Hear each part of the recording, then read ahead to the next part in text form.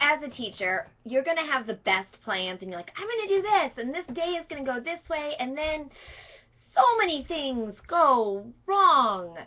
You are limited by a lot of constraints that you have no control over. It would be awesome to have 3 hours to do this lab and this activity. Oh, hey, wait, your period is 50 minutes, so you're going to have to scale that back. It would be so great if all my students had an iPad, but they don't. Or maybe some of them are broken or not working, or the internet is down that day, or there's a fire drill, or. There's just things that you have no control over. And you can complain about it, or you can put on good attitude face.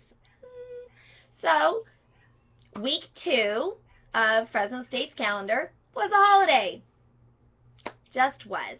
So that necessitated that we did virtual class. So while maybe we didn't want to do virtual class so early in the semester, there was just a constraint that I had no control over, and so that is what we had. So I hope the virtual class was productive for you and you got something out of it. And remember, we learn so much more from failure than from success. So if there's things that you tried that you didn't feel you were successful at, first of all, there's no points in this class to lose, so don't stress about that.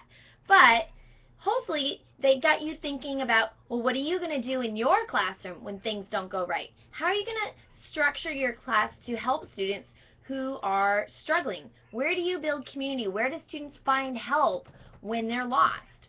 So these, hopefully just a lot of ideas like what would you have liked to have had or liked to have seen that would have been helpful to you, and how you're going to build that into your class. But also make sure, give the feedback back to us. You know, we're always trying to make the class better, and we surely don't know everything, and we don't do everything correctly, and neither will you. You will make so many mistakes your first, second, third, fourth, fifth, 20th year.